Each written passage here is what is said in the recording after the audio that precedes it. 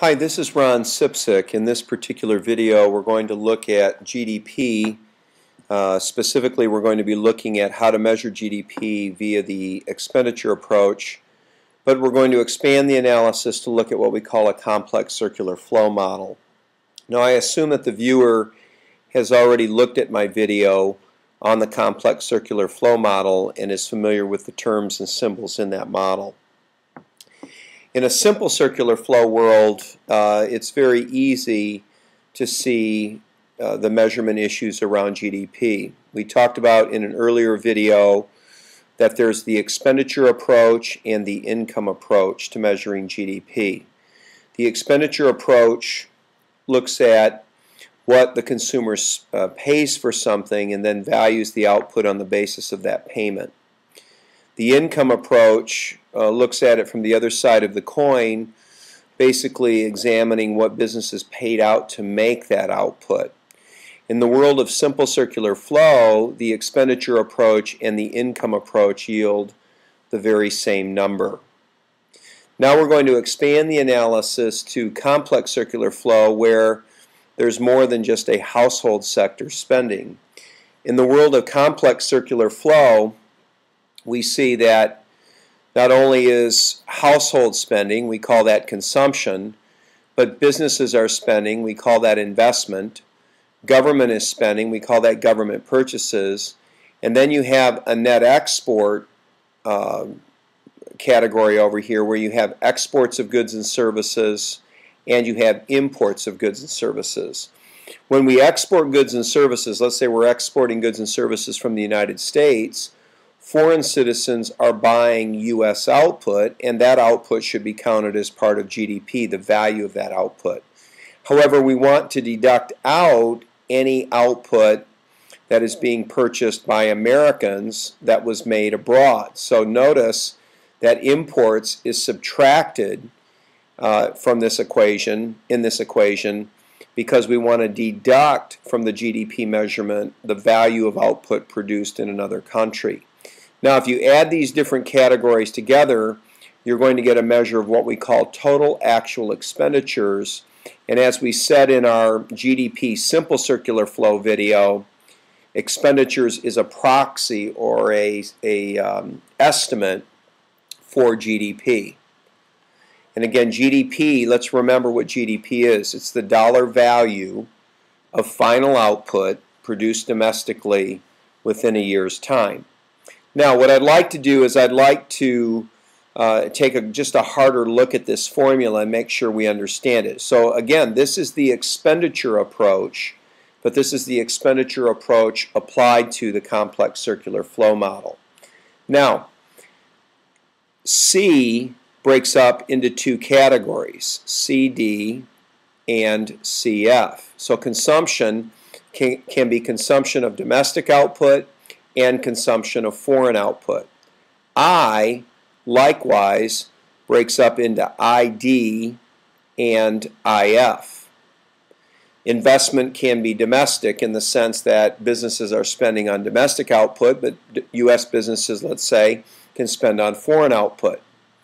G also breaks up into two parts, GD and GF. GD is government spending on domestic output. GF is government spending on foreign output.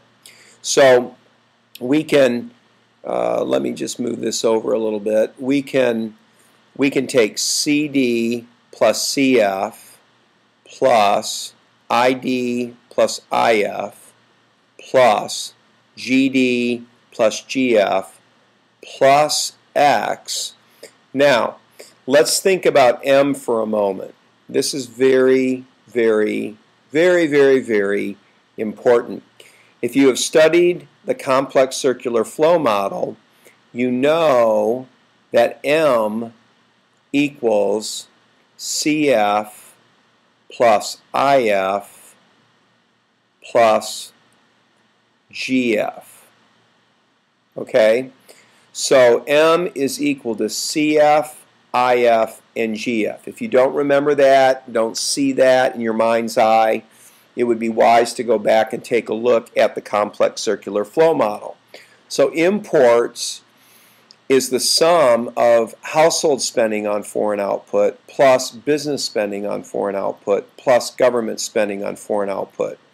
So when we subtract M, what we're actually doing is we're subtracting out CF, IF, and we're subtracting out GF. So effectively, when you expand this formula out, it's equal to CD plus CF plus ID plus IF plus GD plus GF plus X minus CF minus IF minus GF, which equals GDP. Okay, now your head is spinning, but let's simplify this. This is more straightforward than it may seem at first appearance. We have a plus CF and a minus CF. They cancel. And in fact, that's the very purpose in subtracting M. In subtracting M, we pull the CF out of C. We pull the IF out of I, and we pull the GF out of G. So by subtracting M, we pull the foreign components out of C, I, and G. Now let me get that down, move that up a little bit. There we go. So what are we left with? We've got CD plus ID plus GD plus X equals GDP. So let me give you an example here. U.S. household spending on U.S. output plus U.S. business spending on U.S. output plus U.S. government, this would be federal, state, and local, spending on U.S. output plus any foreign spending on U.S. output equals all spending on U.S. output, which equals GDP via the expenditure approach. I'll give it to you with another country. Japanese household spending on Japanese output plus Japanese business spending on Japanese output plus Japanese government spending on Japanese output plus any foreign spending on Japanese output must equal the value of all spending on Japanese output, which is our measure, estimate, proxy for GDP. Okay? So you need to really know both of these formulas. This formula here is equal to this formula here. You need to know both of them. The fact is, in some applications this is a little more helpful, in other applications this is a little more helpful.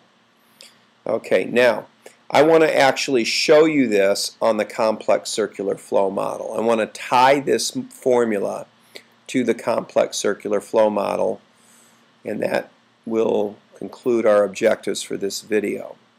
So let me move this up, and I'm going to sketch in part of the complex circular flow model. I'm not going to sketch in the entire model. So here's the business sector. Here is the household sector. I'm going to put in the government sector.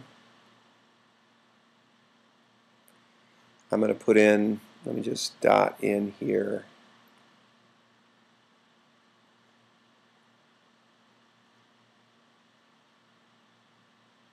I'm going to put in up here the foreign sector.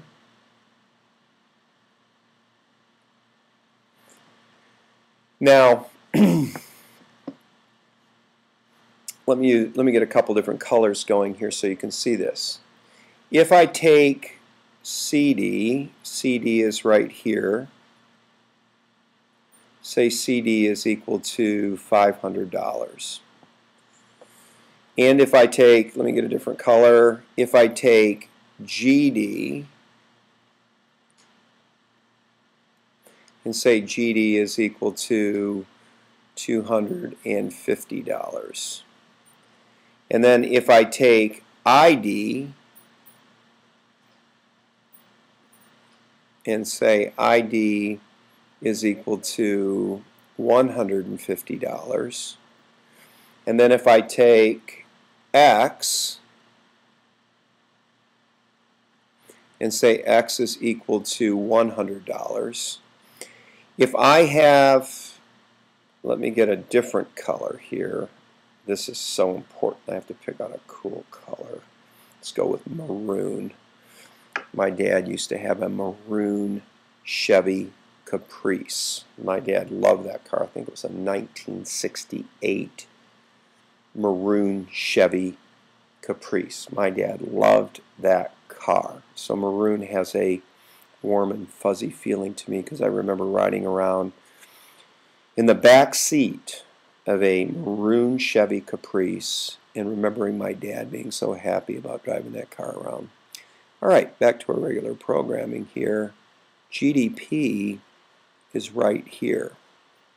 Why? It's CD plus ID plus GD plus X equals 500 plus 250, 750 plus 150, 900 plus 100. Oh, I made it work out so pretty. GDP equals 1,000. Now, take a moment and think of what we just said. With one number, one number, one number, one number, one number, we have described the size of this economic system. With one number, we have described the size of this economic system. And this GDP number is probably the single most important macroeconomic number that is calculated by the government. Policymakers refer to it all the time. If you're talking about something called economic growth would be this number gets bigger year to year. So if this number is getting bigger year to year, so if next year this number is 1150 and then the next year it's 1320, then the economy is growing. The pie is getting bigger. In a world where population growth rates are usually positive, at least they are in the United States, the number of mouths to feed is increasing. You want the pie to be getting bigger over time. Well, GDP is a measure of the size of the economic pie. So economic growth is rising GDP over time. We'll be talking a lot more about this. Okay? So this is actually called the expenditure approach. You say, well, why didn't you put CF and IF and GF in here? I didn't have to because of the way the model is set up. I can get directly to CD, ID, GD, and X.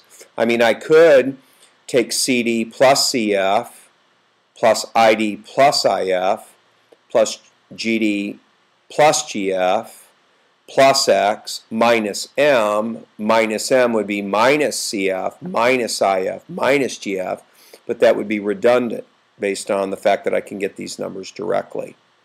Okay? Now, what I'm actually showing you is called the product side of the economy. I'm showing you the product side. And in a later video, I'll be showing you the product side and the income side. Okay? But for now, we'll be content to cover this. So we should be able, let me just quickly blast back up to the top here and just remind you that every Principles of Macro student should know these two formulas. Let me get my pen back. Should know these two formulas. And these are two formulas or variations of the same idea. And it's helpful to be able to see that formula, where those variables actually fall on a model. And we'll use the complex circular flow to accomplish that. In our next video related to GDP and the complex circular flow, we're going to take a look at what are called the national income and product accounts. So we're going to tie this expenditure this expenditure approach to the whole concept of income. So we'll be looking really at the belly side or the bottom side of the complex circular flow model. Stay tuned.